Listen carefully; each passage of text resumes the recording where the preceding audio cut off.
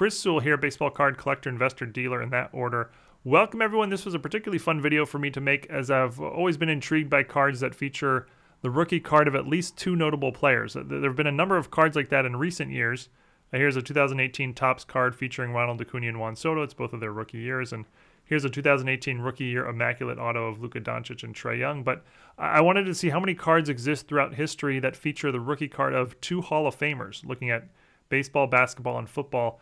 And I only wanted to look at true rookie cards, like true base cards that are official RCs by Beckett's old definition, you know, not like inserts or rare chase cards. But to my surprise, there were only two cards ever that fit the bill, two Hall of Famers on one card. So I decided to also include cards that have players who almost certainly will eventually make the Hall of Fame. And I'm not talking about like Soto and Doncic level, but players much farther along in their career who are basically lock Hall of Famers at this point.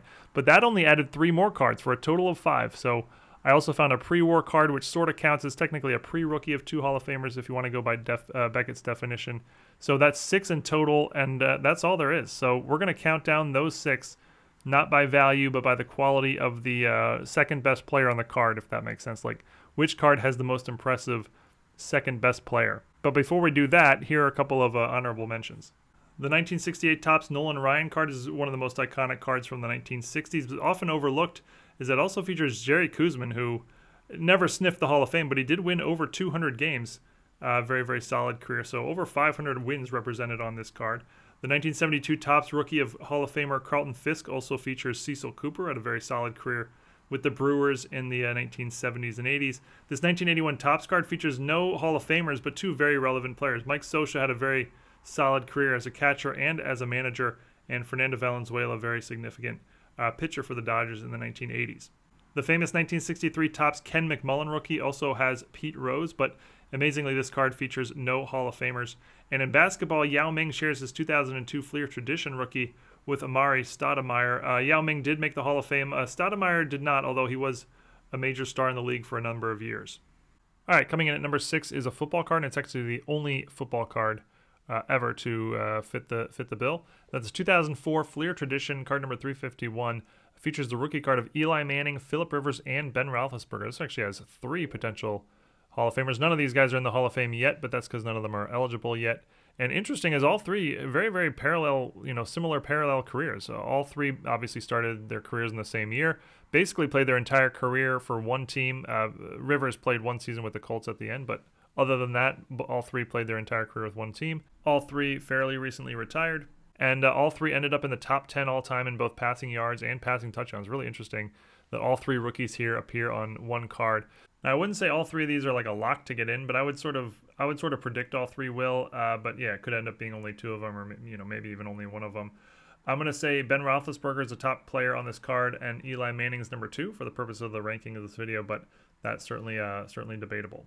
Now, these players do share some other cards in 2004, but it's all, dual auto, rare insert stuff for the most part. This is the only base card that at least two of them shares, 2004 Fleer Tradition.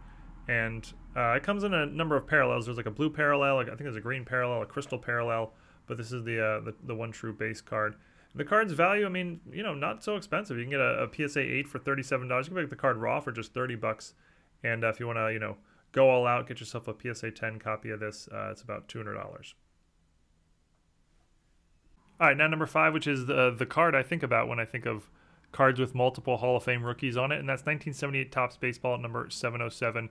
This card features the rookie cards of Hall of Famers Paul Molitor and Alan Trammell, and we're going to call Alan Trammell our number 2 player on the card. Paul Molitor made the Hall of Fame in his first year of eligibility. It took Trammell about 15 years or so to eventually get elected in.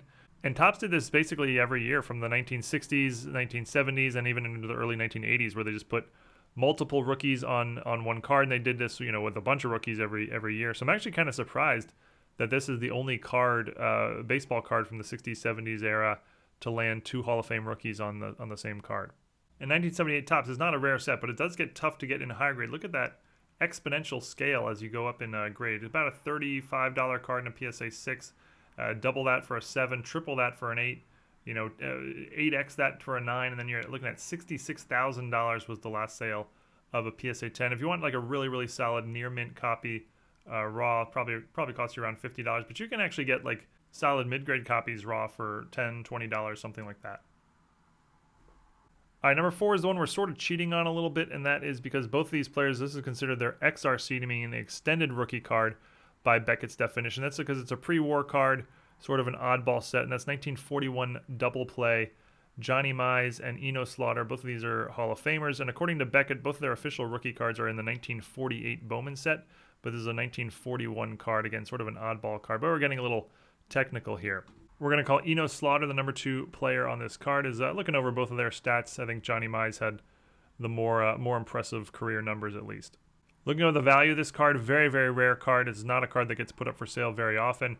Most of the numbers you see there are just sort of like that was the last known sale of the card in that grade, and that happened a year or two ago or something like that. Just not a lot of data to go off of, so those numbers are pretty estimated. There's never been a sale of a PSA 9 or a 10 in history, so that would be interesting to see what one of those would fetch. Number 3 is a basketball card. Like the football card we saw earlier, it features 3 future Hall of Famers, or likely future Hall of Famers. 2003 Fleer Tradition, card number 300. Got the rookie cards of LeBron James, Carmelo Anthony, and Dwayne Wade. All 3 of these players are, no doubt about it, future Hall of Famers for basketball. The Basketball Hall of Fame is the easiest Hall of Fame of the 3 to get into, and there's no question all 3 of these will eventually get in. This card comes in a number of parallels, but this year you're looking at is the base card. We're going to call Dwayne Wade the number 2 player on this card after, obviously, LeBron James.